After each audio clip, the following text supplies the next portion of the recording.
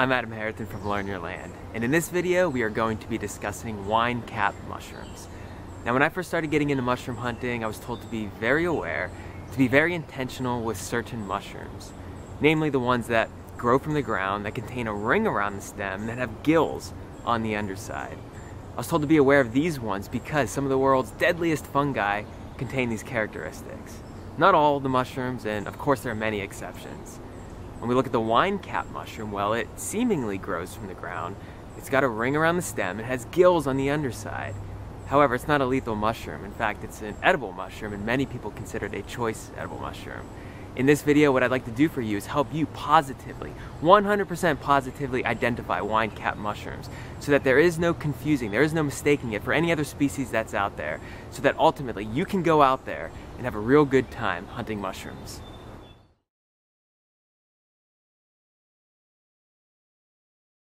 The wine cap mushroom's Latin name is Stropharia rugosoannulata. So it belongs to the genus Stropharia, and the species name is rugosoannulata. So let's deconstruct that species name for a second. Annulata means annulus, which is that persistent ring around the stem of the mushroom. And rugoso means wrinkled or corrugated or toothed, which is how that ring appears in the wine cap. You will see that it's slightly toothed or corrugated, so rugosoannulata. This is a saprophytic fungus, meaning it's helping to break down dead or decaying organic material. You won't necessarily find it just coming straight up out of the soil, and you won't necessarily find it parasitizing trees, but you will find it usually in wood chips. So this is its habitat, wood chips. You may find it in lawns as well, but I usually find it coming up out of wood chips, and it's helping to break down the lignin in those wood chips as a saprophytic fungus. You will typically find this mushroom spring through fall, at least here in Pennsylvania.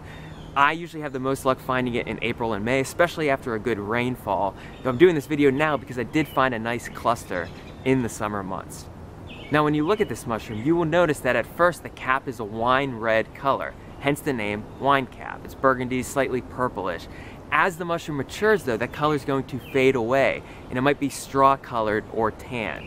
But if you go through the rest of the identification features, you can be sure that what you are looking for is in fact the wine cap mushroom.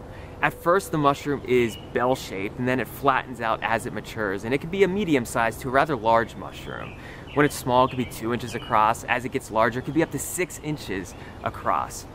When you flip this mushroom upside down and you look at the gills, you'll notice that the gills are very close together, but at first you may not even see them, because a partial veil might be covering those gills. That partial veil will eventually break and leave that persistent ring around the stem. As the mushroom matures, the gill color goes from a whitish color to an almost grayish, purplish, almost blackish color in maturity. Moving down the stem, you will see that there's a persistent ring around the stem that fell from the partial veil that covered the gills when it was younger. And the stem can be about 6 inches tall. 4 to 6 inches is the average height of the mushroom, and it's about 1 inch in diameter. As you move down to the bottom of the stem, you will see that it's slightly bulbous and enlarged. Now, it does not contain a sac or a vulva like an amanita mushroom, but it will be slightly bulbous. The spore print from this mushroom is dark purple brown, almost blackish, and I do recommend taking a spore print from the wine cap mushroom before you decide to eat it.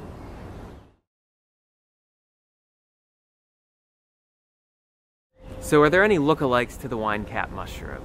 Well, yes, and it all depends on where you live though. Here in Pennsylvania, I can think of at least 3 separate genera of mushrooms that may be confused for wine caps.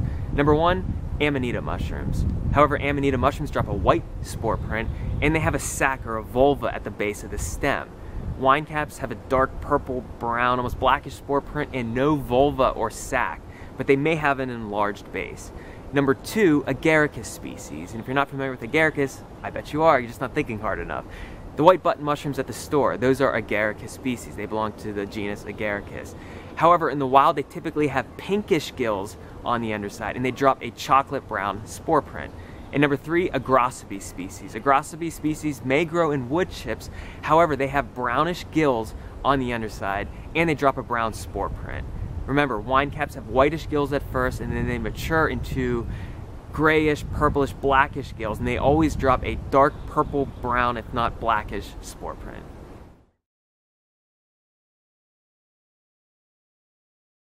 Now the wine cap mushroom isn't necessarily considered a medicinal mushroom. Most people seek it out because of its edible properties. However, when you think about it, every organism in nature, to some degree, contains a medicinal profile, whether it's relevant to human beings or not. When you look at the wine cap mushroom, for instance, and you look at the research, we see that it does contain a pretty impressive mycochemistry that may be relevant toward human health. For example, a study from 2012 put out by the International Journal of Medicinal Mushrooms found that exopolysaccharides extracted from this mushroom demonstrated powerful anti-tumor and antioxidant effects.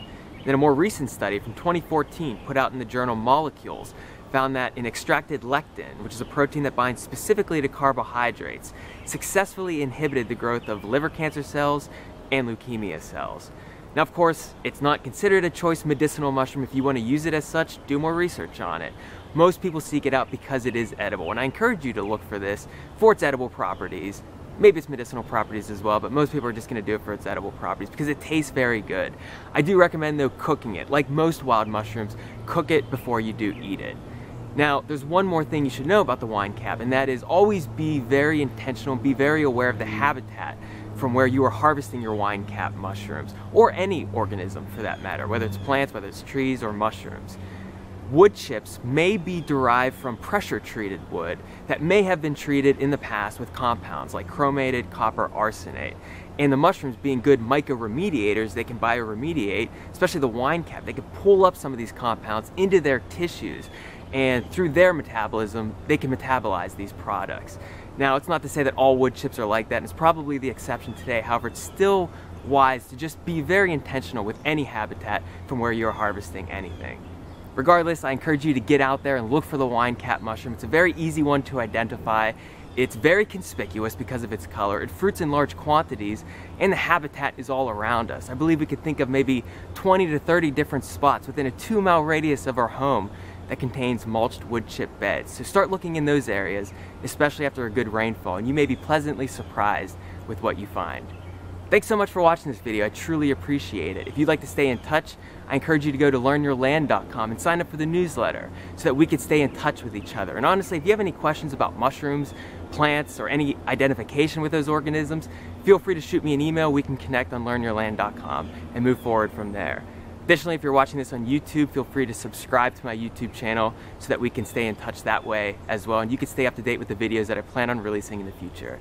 Thanks again for watching this video. Happy mushroom hunting.